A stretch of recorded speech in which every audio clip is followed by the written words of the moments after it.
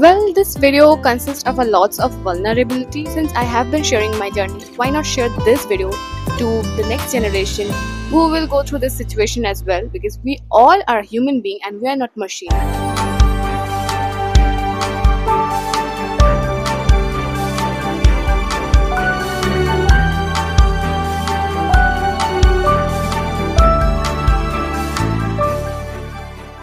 And let's normalize these things and let's be hopeful no matter what. So it's been a long time I'm facing this. Like, I don't understand to whom I should talk and to whom I shouldn't, because I feel the urge to save my energies, but when in terms of energies I have so much lot to deal with. Sometimes I get creative blocks, sometimes I just feel I should study in this way so that I can score good and I could pass the test. And then I feel like I should also grow my YouTube channel, I should grow my reels, because it's the time where I should start making some money. Because you don't know if you are like, it's good to start making money by your skills, because you have that skills, you know that. And like, you will, since it's a creative field, you have to constantly keep trying and trying until you get your right place. Like, you know that this is the right time. The more you do, the more hone the skills, right? So neither do I have a camera, neither do I have a lighting setup. I have nothing, but I know I can act, I can write scripts, I can make videos, I can edit. Those are my skills. But and currently I'm going through a state of blockage, I guess, and I'm totally tired. Sometimes what happens is, like, it's just a day when you woke up but you were still tired. You're tired of everything but you still keep doing things like a habit, and you do things but you're not into it, and then you feel overwhelmed and you don't know the reason why you're crying, but you feel overwhelmed, and then go to like sleep. You sleep 3 hours in the afternoon and then woke up and then you feel better, but then again, like, you feel like, oh god, what will I do now? And I think today's that day. I'm feeling this from yesterday actually, and I guess I should record this because the one thing that helps me in this process is audio stories. I hear a lot of audio stories, so that is the whole thing. And yeah, it's just like you wake up the next morning and you feel like everything is fine, but I don't know what this state is. Usually I don't sleep, I take nap, or I just listen to audio stories, or I just lay down on my bed in the, like, this kind of period, like afternoon period. But today what I did was, I was having a feeling of just doing some workouts, like breathing exercise mostly. What I did was, I changed my attire, and I was in my workout clothes, and then I had some breathing exercise after a very long time.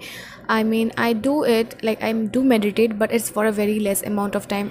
I feel like it really needs a lot of time. Like, even to meditate for 5 minutes is very difficult. What it does is, it releases a lot of energies from your body that you're holding back. I felt the tear, like I cried, maybe because of the energy that I am holding back. The various emotions we hold back, we can't tell anybody, or the past wounds that we need to heal. So this is a very important thing. So I did it today, and I really feel better. And I also journaled because I wanted to like write down what I felt and whatever I did. I felt great, because from the past few days, like 2-3 days, was tremendously horrible for me, because I don't know, there are kind of breakdowns, and I really want to find out, like, why this thing happens. Like, I don't know if I don't know, I have never shared this, but I have this kind of thing. Like, sometimes the graph is like this and then it goes so down, and I know, I accept that this is life and we cannot expect everything to be high and there is no low points. But I want to enjoy the low points as well. If you're enjoying the high points, you must know how to honor that low points, so that you don't get depressed or sad just by like having a low point in time. You must be self-sufficient to also handle those periods of time. and that is very important for me. I have always liked these areas of my life, and I will love to develop myself as a human being, as a spiritual being. So yeah, that was all about today's evening. So I'm very tired because I just came from the practical classes, and this whole day was a hopeless day because in the morning I went to buy all those things as I have shown you guys, and then after doing so much of work, my work was rejected. Anyways, but the whole point of the thing is I feel that the day was wasted because nothing went accordingly, just nothing, not even a single thing. And this is not the first time happening this to me. This is the first time I'm saying this on camera. This has happened a lot of time in first year as well, in second year as well. And today is a repetition of this day again. I mean, as we say that the graph of life is not always linear, it is like this. So ups and downs are always there, but at times like this I really feel so bad. No matter how much I am motivated all the time, or no matter how much I feel happy or joy, at certain time you feel bad. You really feel bad, and it hurts a lot, and I don't deny that fact. And so I'm saying this to you guys, that happiness is not constant. Like, things just change so rapidly. Yesterday night I was so happy, I was doing all my stuff, and today after I woke up and then when this classes started, things changed, and so are my feelings. And this is why I say, like, nothing is constant. That doesn't mean that everything ends, but it sucks. Life sucks sometimes, but I don't know what to say more. I just laid down on my bed and I was like thinking, what is gonna happen? Okay, like, this thing happens to me. If something new comes in my way, I always have that vision that what am I going to do. Like, I have to recall, like, I have to have an image, like, okay, I wake up in the morning. With time I have changed myself a lot, changed myself in a better way. I think I have evolved a lot. But at the same time, this cycle, it repeats sometimes, and I feel like, what should I do about that? Mostly, I cannot do anything because at that time nothing is in my control.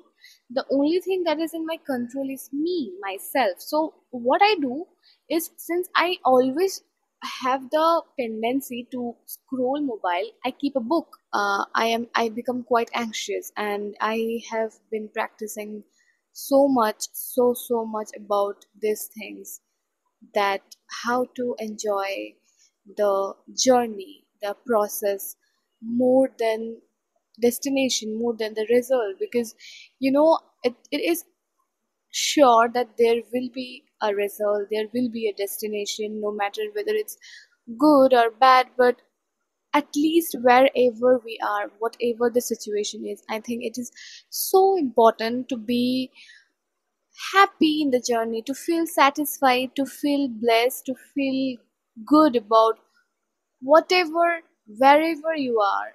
It is so important, and this is so simple to say.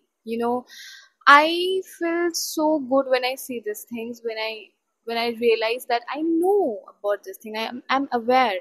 But while taking action, it is so difficult to put your mind into that process of, okay, okay, let's slow down, let's not be too rough on ourselves.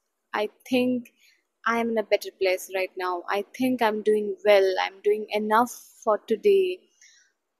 And, just like drinking water, sleeping, taking bath, and eating meals. I think sometimes these things are also very difficult.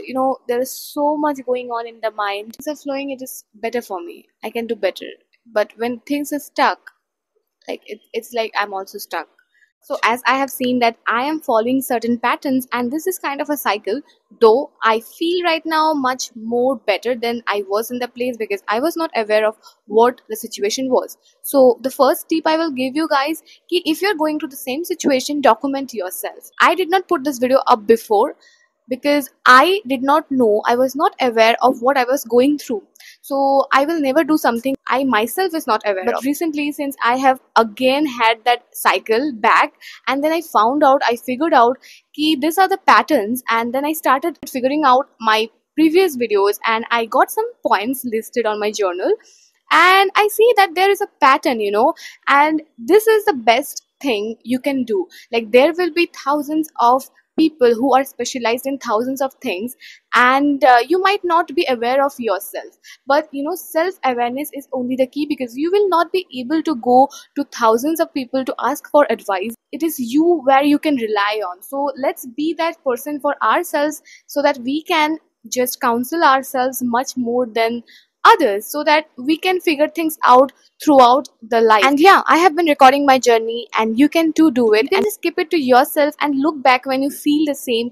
These things will really help you out to figure what you are going through. Now I will be sharing about the things that I did wrong throughout whenever I felt this way. Number one is I kept on sulking about the situation. Number two is I stopped communicating my needs with the people around me. Number three is I kept on justifying the situation even though I knew that this situation is making me more miserable. And with that comes number four, that by doing so, I kept on blocking my thought process. Number five is I kept on threatening myself about the decisions I was making. Number six is I kept on questioning about every single small task, and that was draining my energy. Number seven is I seeked validation for my work. Number eight is I felt hopeless because I thought my work didn't matter. I myself didn't matter. Number nine is I felt that somewhere I am not needed anymore and the ideas, the work I am going to put are not that much great, and there are more people who are better than me who is doing good. So why me? And number 10, finally, all of this makes me more afraid of the situations, the day, and it just makes the situation much more worse. Do let me know in the comment section below that if you have also been through this situation and if you can relate. Living a good and a happy life and a hopeful life is much more important than being successful in someone else's eyes.